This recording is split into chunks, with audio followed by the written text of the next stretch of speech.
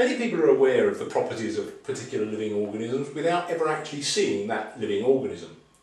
For most people, their knowledge of this particular fungus comes from seeing it in stories books, children's cartoons, or even as a lamp made up to go in a baby's nursery.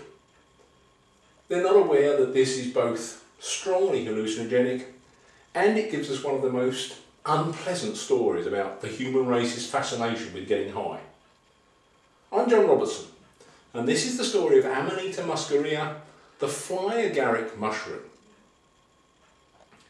Now, there is still debate about whether or not you should call this mushroom poisonous. Undoubtedly, ingestion of a reasonable amount of it can produce sickness, and a large amount would almost certainly be fatal.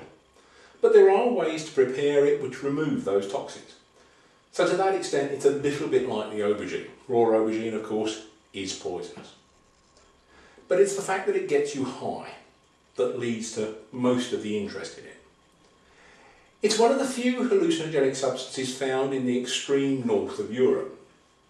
Legend has it that the reason why reindeer are able to fly on Christmas Eve to deliver Santa's presents is because they've consumed fly agaric mushroom.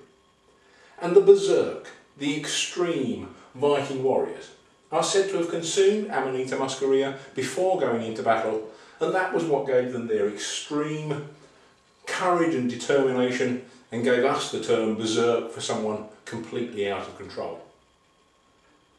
For the Koryak people of the Kamchatka Peninsula, it was about their only hallucinogenic substance, and like a lot of the human race, they liked to get high, either socially or for cultural reasons.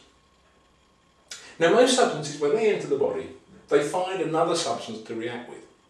That reaction may produce a third substance, which is what causes whatever the effect is, or it may be that they deplete the system of the second substance and that causes whatever harm is going on. But the fly agaric is pretty much unique. The main active ingredient is called ibotenic acid, and very little ibotenic acid is required to cause hallucinations. And the majority of it isn't changed, it doesn't react in the body. It simply passes through the kidneys and leaves the body in the urine. So if a Koryak were short of fresh mushrooms and wanted to get high a second time, all he had to do was pour himself a glass. If a friend came round unexpectedly, he would offer him a glass. Now, what does it say about us, the human race, and our obsession with getting high? That in order to get high, we will be perfectly willing to drink somebody else's wee. I'm John Robertson, and you can learn more about poisonous plants, poisonous substances by visiting thepoisongarden.co.uk.